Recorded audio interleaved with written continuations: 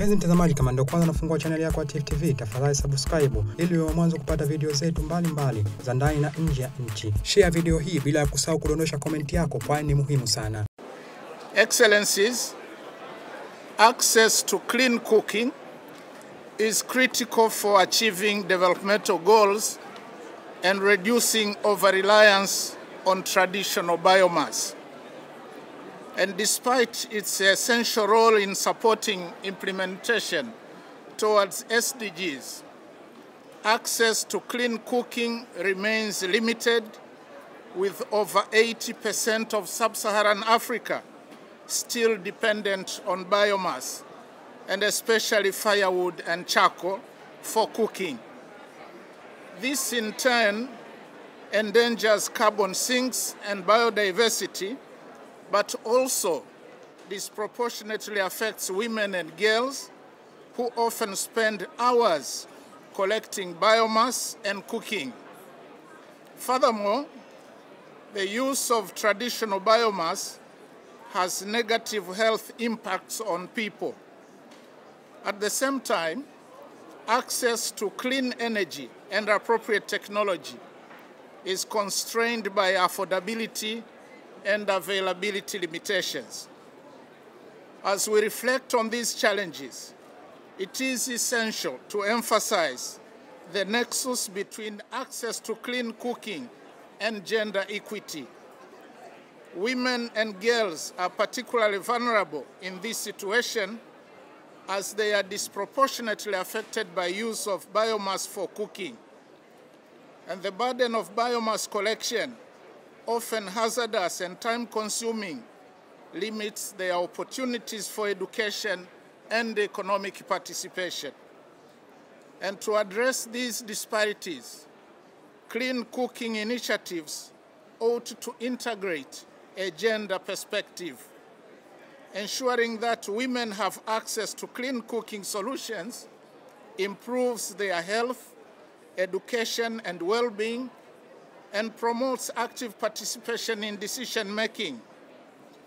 By developing clean cooking solutions tailored to address challenges facing women and girls, we can be expected to foster greater equity and resilience in African communities.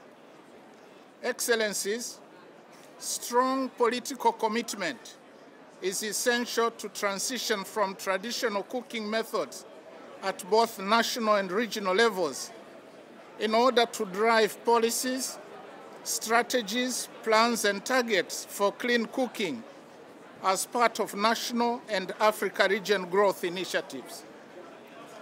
Her Excellency Dr. Samia Suluhu Hassan, a global advocate for clean cooking, launched the Africa Women Clean Cooking Support Program during COP28 and the Tanzania National Clean Cooking Strategy, which runs from 2024 to 2034, in May of 2024.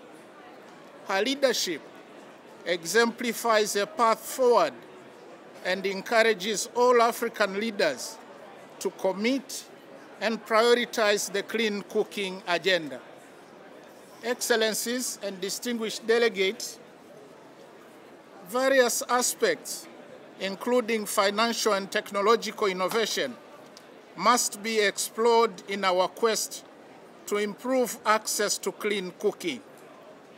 Incentives such as subsidies on LPG and other clean cooking solutions improved in countries where such incentives were provided. And furthermore, technology plays a pivotal role in accelerating the adoption of clean cooking solutions. I therefore urge African leaders to promote the development of technologies that facilitate clean cooking. And given that Africa is a young population, we must encourage and tap the innovativeness of our youth to develop appropriate clean cooking solutions. And with regard to financing, it is helpful to consider application of pay-as-you-go options, smart metering, and prepaid systems that allow payments in installment to make clean cooking more accessible and affordable, especially in rural communities. An emphasis should also be given on vocational training in clean cooking technologies to build up a skilled workforce which is capable of innovating smart cooking solutions, as well as handling repairs and maintenance of malfunctioning stoves and accessories. Excellencies and distinguished delegates, standards for clean cooking technologies are crucial in reduction of harmful emissions and lower energy consumption, which is critical for household savings and environmental sustainability. And these standards ensure clean cooking solutions adhere to essential performance criteria, offering consumers safe and effective products. And by enforcing these standards, we can ensure clean cooking technologies that safeguard health, safety, energy efficiency, and environmental sustainability. Excellencies, as we address clean cooking, I wish to restate that a one-size-fits-all solution may not be available, and therefore, national plans and strategies ought to consider local resources, challenges, and area-specific circumstances in order to come up with tailored solutions. We can create more effective and sustainable clean cooking initiatives by adapting solutions to meet different community-specific needs and circumstances. Excellencies, distinguished delegates, in conclusion, I wish to remind ourselves that about 900 million people in Africa still depend on biomass energy for cooking, leading into deforestation, loss of carbon sinks, and health hazards, especially for women and girls.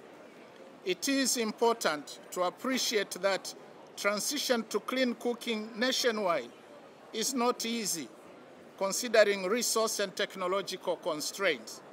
I therefore urge African leaders to prioritize and fast-track clean cooking for all, forging partnerships with the private sector, international partners, and other stakeholders, especially with respect to financing and technology.